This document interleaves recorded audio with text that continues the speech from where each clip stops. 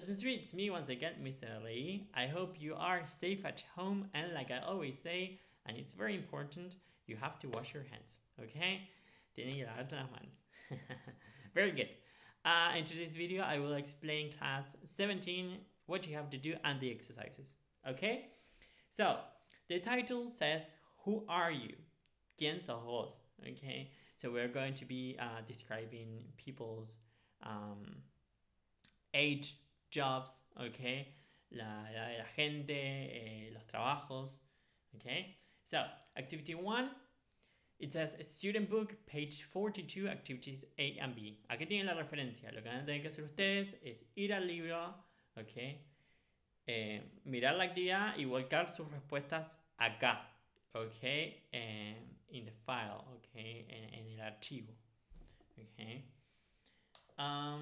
So, activity 1A, it says match the words with the photos, write 1 to 6 in the boxes.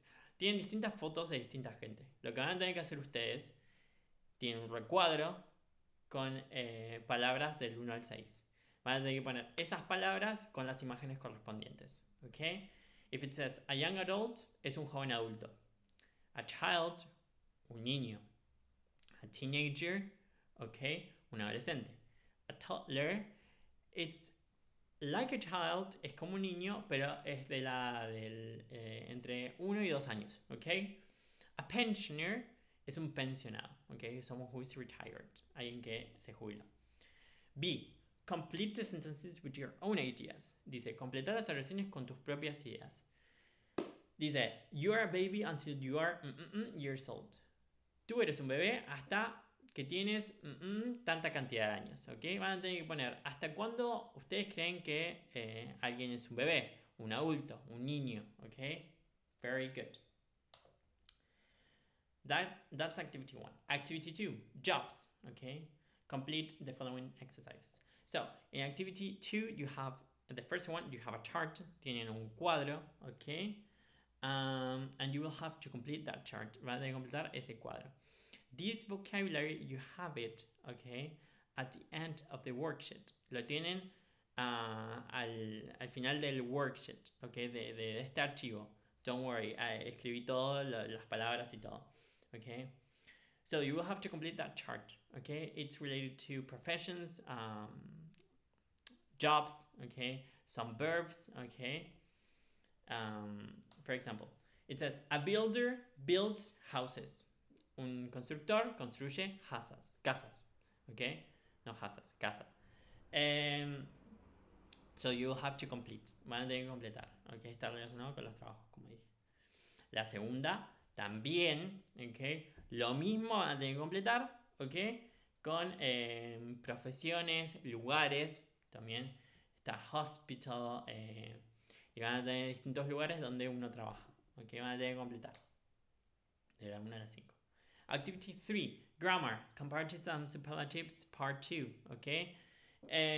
Other way of comparing. Hay otras formas de comparar, lo voy a explicar en el próximo video. Lo que van a tener que hacer ustedes en la primera actividad es ir al workbook, page 13, okay, activity 4A and B. Van a tener que ir al workbook, okay, y completar actividad 4, A y B, okay?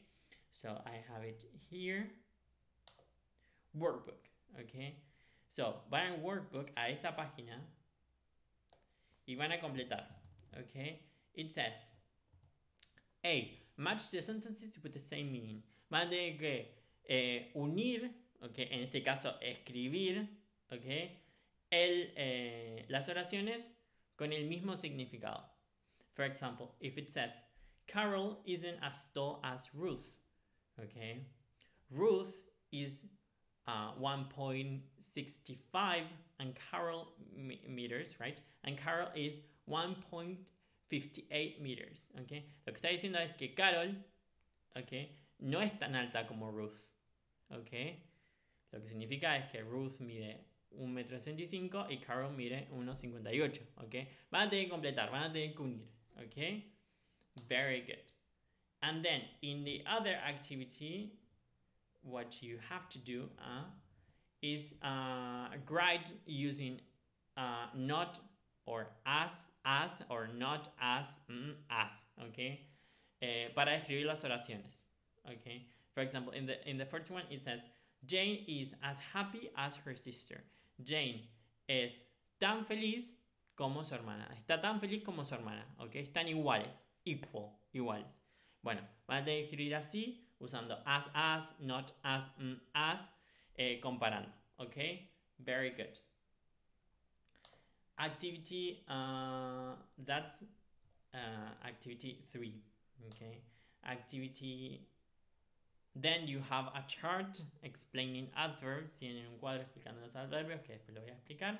And in activity 4, you have to go to a student's book, page 21, and you will have to do activities C, D, E, and F. Van a ir a la página 21 y van a hacer las actividades C, D, E y F. Okay? In activity C, okay, you will have to read Mark's diary. Van a tener que leer el diario de Mark y completar con la opción correcta, que lo van a tener que escribir. D, van a tener que completar una regla, ¿ok? Lean bien esa regla, ¿ok? Y fíjense qué es lo que tienen que completar. Y tienen que poner la forma correcta del comparativo, ¿ok? De algunas palabras. Y acuérdense que hay irregulares, así que nada, tienen que fijarse. And F, van a completar las oraciones con el comparativo, ¿ok? De los adverbios, ¿ok? For example, Sue runs faster than me. Sue corre más rápido que yo, ¿ok? So you have to complete with the comparatives, ¿ok? This is comparatives with adverbs. Los comparativos con adverbios, ¿ok? Very good. So, completan todo eso. And that's it.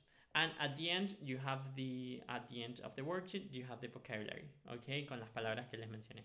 Okay, very good. I hope this was useful for you. Espero que les haya servido. Expliqué bien en detalle para que no se pierdan. And I hope to see you very, very soon. Bye bye. Kisses.